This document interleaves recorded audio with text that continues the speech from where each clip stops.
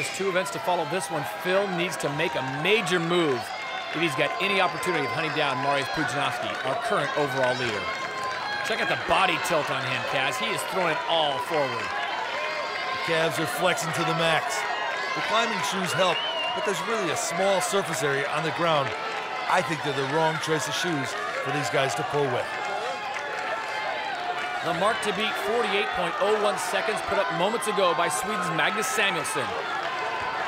What do you think of his form so far, Kaz? He's staying really low, reaching long and pulling hard with the arms.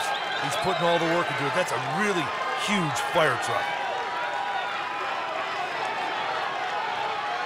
20 tons he is pulling right now, and this one is going to come down to the wire. Can he top 48? He won't beat Magnus Samuelsson, but he needs to put up a good time with Mariusz Pudzianowski still to come, and he stops the truck at 53.93 seconds.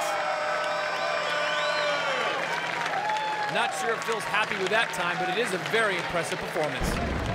With Phil's grip on the title slipping away, he fought his entire way down the 25-meter course. The fire engine didn't come to his aid as he hoped,